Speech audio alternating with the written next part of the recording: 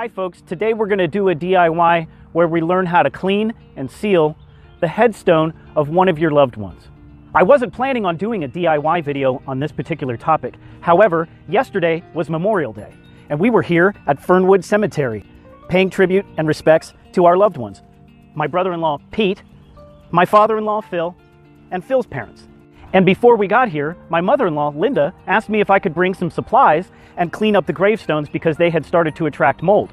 While I was cleaning these headstones, I took a look around and I realized that a lot of people probably don't know how to do this. So that's why I'm making this video. It's actually a fairly simple process and one that will brighten the spirits of not only you, but hopefully your dearly departed. So let's walk over to the grave of another family member and I'll show you how I cleaned all the moss off of these two gravestones yesterday and why they're so dry and pretty and ready to seal today. We're gonna go ahead and clean the moss and the algae off of this headstone right here, and these are the materials that I think that you should bring with you if you're gonna do something like this. I always bring a kneeling pad with me so that I stay comfortable while I'm doing this. I recommend bringing some type of sprayer with you. This is my favorite sprayer. However, a cheap $15 sprayer will really work a lot better than just pouring water over it with a gallon. I'll show you that in just a second. You're going to want to bring some type of household cleaner that has bleach in it, and then I recommend adding a couple extra tablespoons of household bleach to that cleaner so that it kills the moss very, very quickly. And then you're going to want a brush, a nice soft bristle brush that'll just get into all the nooks and crannies and everything. And that's it. Let me show you how to do this. It's very simple. First thing you want to do is you want to get it wet. After you get it wet, you're going to want to spray your cleaner on there. Want to be careful not to get any on your flowers, that's for sure. And now you want to let that bleach sit for a couple of minutes, just a minute or two. And now we're going to go ahead and brush it off.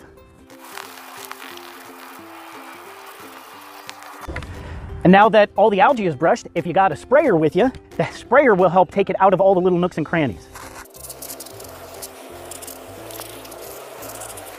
The bleach is really the key to the whole thing. And now if you're going to put a sealer on it, you just want to let it dry overnight. So now that the headstone is clean and dry, it's time to apply the sealer. We're going to do 2 coats, which means that we'll have to put 1 coat on and then we'll have to hang around and either talk to our loved ones or read a book while the first coat dries. I'm using something called Professional's Choice High Gloss Finish Sealer. This is typically a sealer that's designed for stonework that goes in your kitchen or your bathroom, but I guarantee you it'll work just fine here on this headstone. I'll be sure to include a link down below to this one and a couple of others if you want to order it online. You want to head over to the tile section of your local hardware store to find stone sealers. You also want to get yourself a bucket and a brush. Give it a good shake. You don't want to pour all of it in the bucket. You want to pour just enough in the bucket so that if you leave your brush sitting, your brush isn't going to get completely soaked with sealer. Anyhow, I always like to start with the letters because as you're doing the rest of it, you will see that some of the sealer tries to drip out of the letters. And if you do those first, while you're doing the rest of the headstone, you can keep coming back and making sure that those drips get brushed off. But I just kind of dab it all into the letters and into all the cracks. Now this stone has never been sealed before, so on this first coat, it's really gonna suck up the sealer.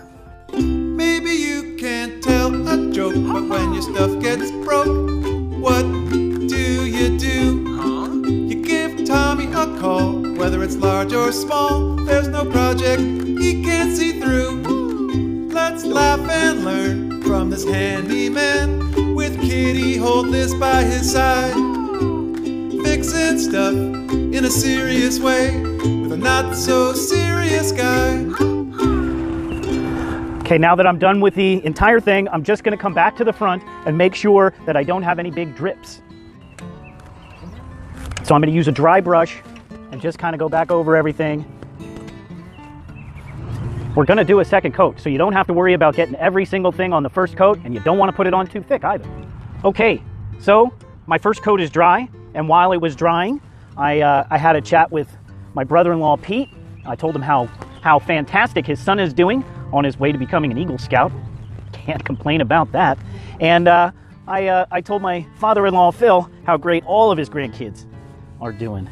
And I'm sure they know that, but everybody likes to be visited and everybody likes an update on the family, I'm sure. So after that first coat soaked in and dried, it really laid the foundation for a nice top coat, which is what we're putting on now. Just gonna put on a top coat.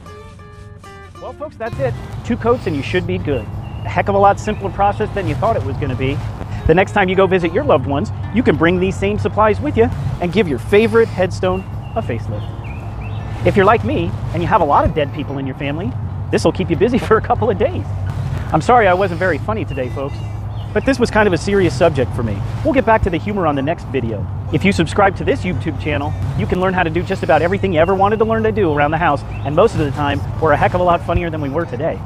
Anyhow, thanks for letting us bring a whole lot of experience and a little bit of humor onto your job site. Fixing stuff in a serious way with a not so serious guy.